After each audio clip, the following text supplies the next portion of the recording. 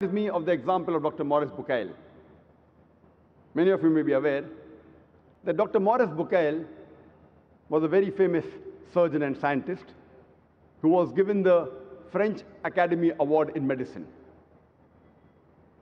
And Dr. Maurice Bucaille, he was selected for doing research on the mummy of Manapta, that is, the mummy of the body of Pharaoh, who was there at the time of Moses, peace be upon him, which is mentioned in the Bible. And after he did research on this mummy of Manapta, which was found in the Valley of Kings, he being a Christian, he was aware of the background mention of Moses, peace be upon him, in the Bible.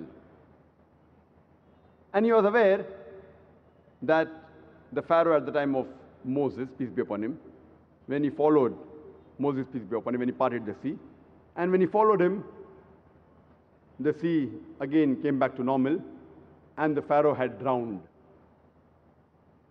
But when he went to Saudi Arabia, there he learned that the Muslims told him that the Quran already mentions in Surah Yunus, chapter number 10, verse number 92, that Allah says, "We shall save the body of the Pharaoh as a sign for posterity."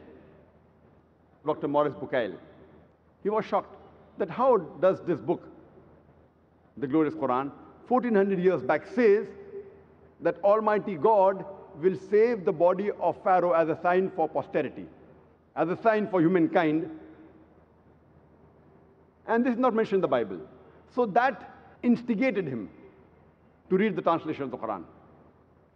And after he read the translation of the Quran, he was so much inspired that he wanted to understand the Quran better. So at the age of 50, he learned Arabic as a language to understand the Quran better. Imagine a non-Muslim, a Christian. To understand the Quran better, he learns Arabic as a language.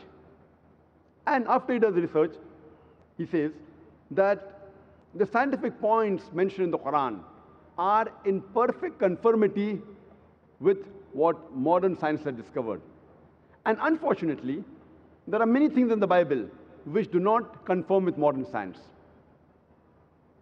And after doing further research, he writes a book, The Bible, the Quran and Science, which became very famous. The point to be